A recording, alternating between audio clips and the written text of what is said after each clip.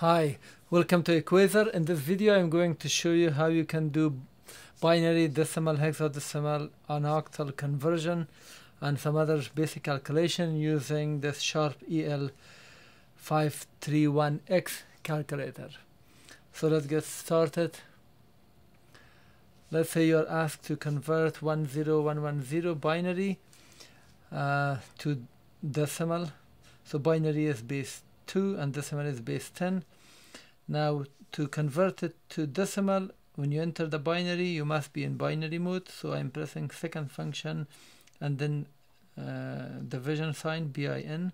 Now you'll see binary B here. At this mode 5, 4 and all the other numbers will disable except 1 and 0, so 1 0 1 1 0. Enter that, and then to convert it to decimal press second function and this. Now the value is 22, it's converted. Let's say you want to convert 231 decimal to binary. You must be in decimal. Now I am. Let me go to decimal 231 and then second function bin. So that's the value. Now let's say you want to convert A0B1, which is hex, to decimal. First we must be in hex, second function, and then hex. This is x. So now we are in hex mode by pressing the X or the multiplication sign. Now all this A, B, C, D up to F are activated, so I can press directly A, 0, B, 1, the value, and then press second function and decimal. Decimal doesn't need to have anything because our regular calculations are all decimal, so we don't have any sign, so that is the value. Now let's convert 1101 binary into hex. So you must be in binary, second function binary, and then the 0 on the left has no meaning, so the system will omit it even if I enter 0 1 1 0 1, and then second function hex. The answer is D. Now we enter octal 272 octal into decimal. To do this, we have to be in octal, second function OCT. Now we are in octal mode. In octal, it's base 8, so up to 8 will, up to 7 will be printed, and 8 and 9 is disabled. So let's enter 272 and then second function decimal. So that's 186. So quinary or base 5 calculations also can be converted with this calculator. So we must be in quinary, so second function, so PN, so that's base 5. So 131, second function decimal 41. So if you want to do, let's say, OR calculation, so first be in binary, because this is binary. We want to make 1001 OR it with this value.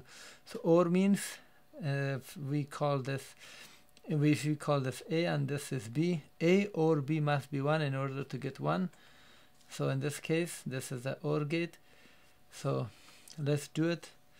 Be in binary mode, and then 1001. To make it OR, we have OR here. We can do this. Just press OR directly, and then 0101. The answer is 1101. So there is another OR with hex, second function hex, B and hex, B3A.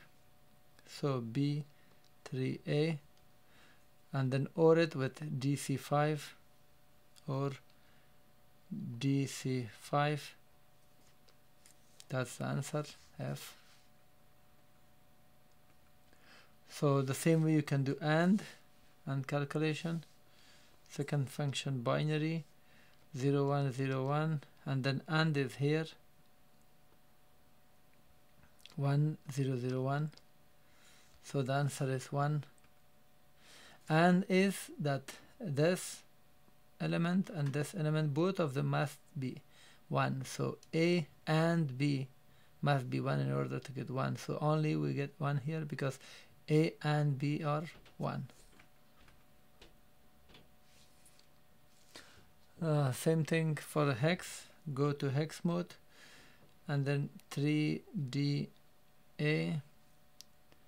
and E0F.